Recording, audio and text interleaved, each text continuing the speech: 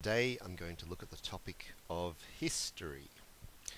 Now, when we look at history from an anthropological perspective, we have to distinguish what happened in the past with history, which is culturally meaningful ways of constructing the past.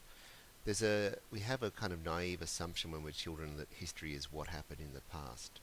But what anthropologists teach us is that different cultures make the past meaningful in different ways, and that's what history means. And furthermore, anthropologists would suggest the controversial idea that we can never really know what happened in the past. We can only construct it in certain ways. And that is what history is, a social construction of the past. Now, within different cultures, there are different ideas of history. One idea I wanted to talk about first is the Christian ideas in Europe, in let's say the medieval to early modern period, let's say 500 to 1700. And the basic idea of history was that there were three epochs. There was an initial bliss, that is the Garden of Eden with Adam and Eve. There was the fall from grace, where God condemned Adam and Eve to have to work for a living, and thus humans like us.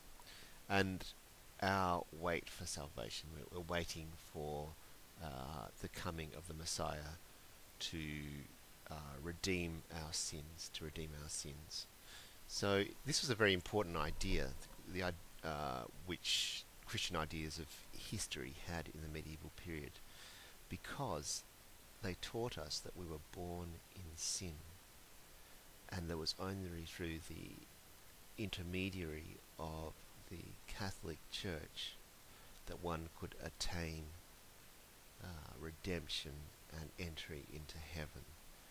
So this idea of history was very important for the Catholic Church maintaining power. So it's thus not surprising that anthropologists often tell us that history is linked with power, and in this case it's the power of the Catholic Church.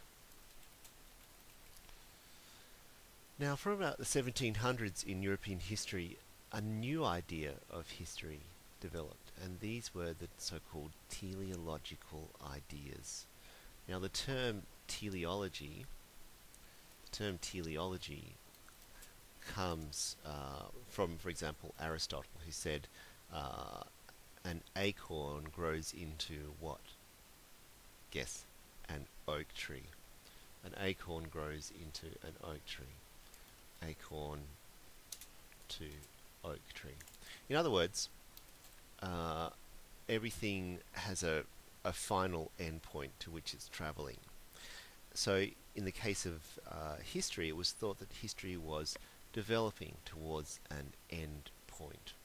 Now, these ideas were popular in relation to the late Enlightenment. If you think of the Enlightenment, that's the period of the encyclopedists in France in the 1700s, and associated with great thinkers such as Rousseau in England and Hume and Locke in Britain. So the ideas of evolution were various. They developed, as I suggested, partly from the late Enlightenment. They're strongly associated with Victorian Britain. There was a sense amongst people in England that they were the most advanced society in the world. They felt they were the most advanced society in the world. The other thing was that the growth of the new fields of archaeology and geology suggested to these Victorians that the world was far older than they had ever imagined. I think theologists prior to this would have told us that the world was a few thousand years old. Then it started getting backdated to tens of thousands, hundreds of thousands, millions, and hundreds of millions of years. The other idea which helped the promotion of the idea of teleology, that is evolution, and that humans are evolving through history to being better, was the discovery of the so-called Aryan languages. was discovered in this period that different languages were linked up. So, if, for example, in Sanskrit, the word for two is dwi. In Italian, let's say, it's duo. And in German, it's zwei. And in English, as we know, it's two. And these sounds are connected. I think it's a voiced or unvoiced t, d sound followed by the semivowel w, and then a vowel such as, two consonants. First consonant would be t or d. Next consonant would be next would be a semivowel, or w, and then I, or u. So due, zwei, dwi, tu are all kind of related. So there's an idea that societies had evolved from a certain starting point. This all led people to start to question the idea of a fall from grace, and instead to replace that with an idea of historical evolution.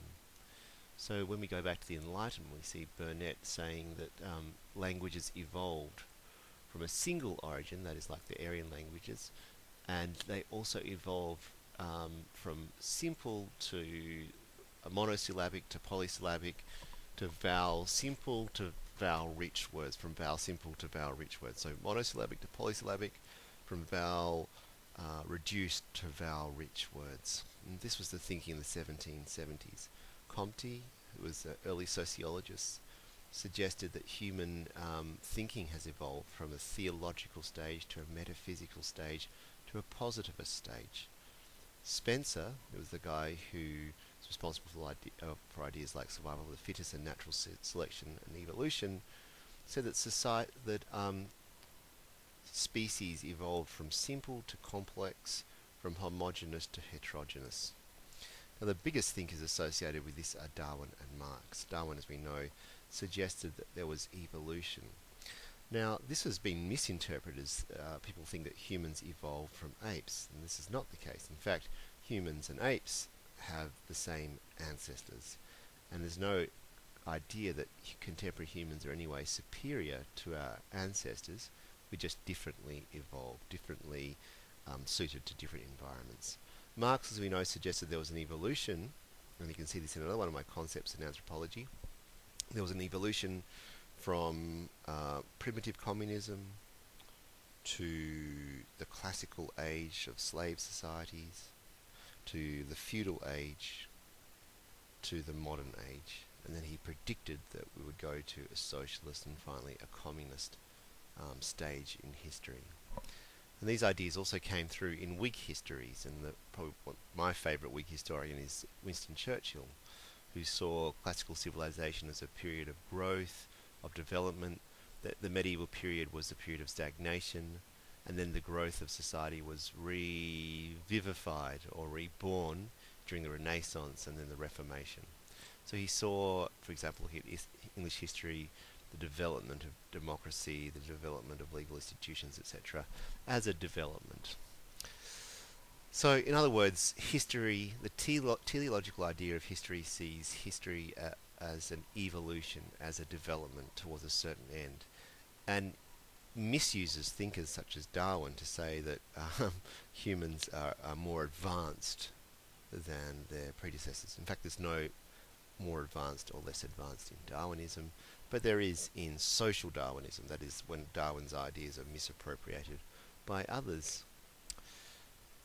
Okay, I'll skip the next slide. After the 1970s, postmodernism and post-structuralism begin to question the idea of history. There are various ways of looking at this. One account said that history is basically his story. In other words, it's a male account of the past that justifies patriarchy. In other words, if we think about Whig history, another idea often there was the great man in history, the idea of the great man in history, that there were men that would change history. In other words, history was used to justify the control of men over women. Postmodernism rather argued that there are different histories, and so history is basically a form of myth. Like the Greeks have myth, we have our myths, and they take the form of history, things we assume to be real but actually cover up power relations.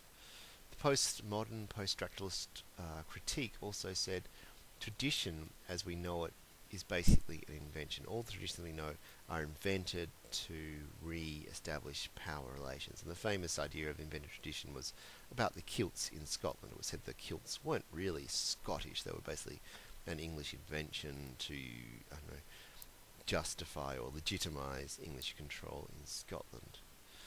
Further thinkers such as Woolf and Mintz said that the economic modernisation of the West has always been closely linked to the colonisation of the rest. In other words, the rest of the world was colonised at precisely the time that modernity appears. From about 1500 on, the rest of the world is colonised and European modernity begins. And following up on that, modern and traditional economies have been inextricably linked. In other words, you can't really have a modern without a traditional. The traditional was created by the modern. So to take another example, in 19th century Java, there was a cash export economy of things like tea, sugar, coffee. And this piggybacked, if you like, on a subsistence economy. What that means is that peasants would work on their own rice fields for their own subsistence part of the year, and part of the year they were forced to work on plantations to produce cash crops like tea, coffee and sugar for export back to Europe. And in this way, traditional and modern have been created at the same time. Okay. Postmodernism also critiques then the whole idea of modernity. In other words, postmodernism tells us that distinguishing the modern and the traditional is difficult. Okay, so basically what I've done in this little presentation is to distinguish three different ways of looking at history. One is the idea of initial bliss, fall from grace, and then the wait for salvation. The other was the teleological idea of history of development or progress or advancement. And the final one was the postmodern idea of history, which is one of different histories and histories covering up power relations. I have to say that the approach taken in my history of histories is pretty much a postmodern one. It's very strongly influenced by postmodernism. I see history as socially constructed, and thus one could critique my own presentation saying, well, that's just what I've just said is a social construction itself. I hope it's of more value than just that, but maybe it isn't. So thank you for your attention. If you have any comments or questions, you can contact me on Twitter at @Herriman. Thank you very